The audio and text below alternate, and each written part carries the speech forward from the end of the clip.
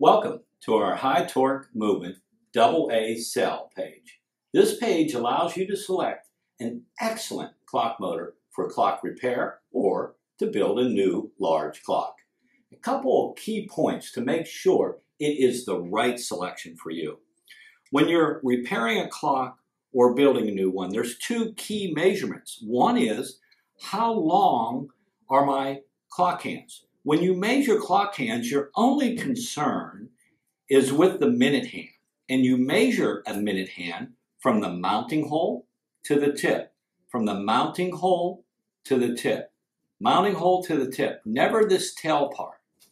That will give you the correct measurement for your minute hand. And since you're on this page, you're looking for a high torque hand that can drive high torque movement that can drive large hands. Hands that are over 5 inches need a high torque motor. On this page, we have two motors.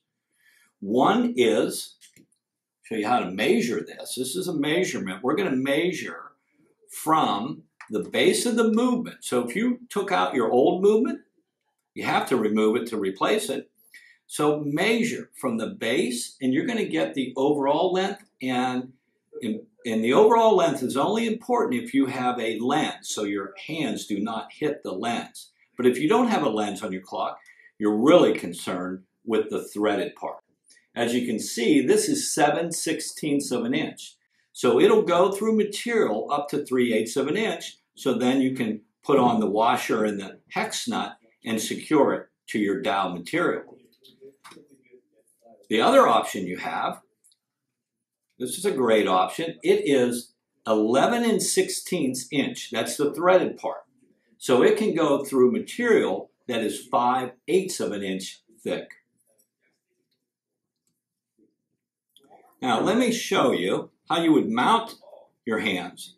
First, because we have the American I shaft. It's a beautiful high torque motor because you have an extended minute hand, which makes it easier when you're mounting your hands. But the first thing you do is put on the hour hand. And this is a press on. You press it down so it's nice and secure. And then the I shaft, as you can see, this is oblong. So you're going to match that right up to the hand shaft. And then now if I was going to put a second hand on here, I could put the second hand on. I would put the minute nut on, and then I put the second hand.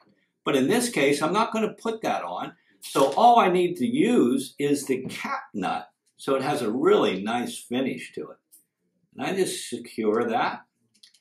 So that's the cap nut, and that's how you place the hands on. Now, let's go over this shaft. I want to show you something because we offer two great shafts. So I'm going to bring a large dowel here for you. All right, let me move some of this stuff out of here.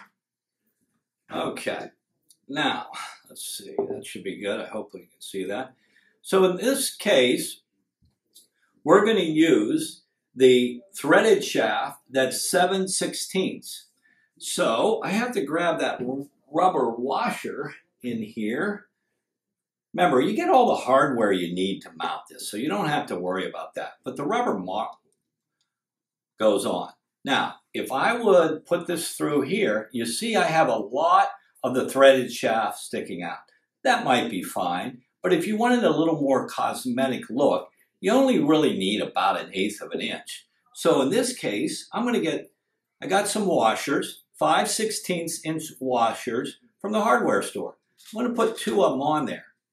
Just shim it back a little bit, and then you can see, stick that through. See, we just got the right amount of thread coming through there. So let me reach underneath here. I put my washer on, and then I'm going to put, if I can do this over here like this to show you, and I'm going to put the hex nut on.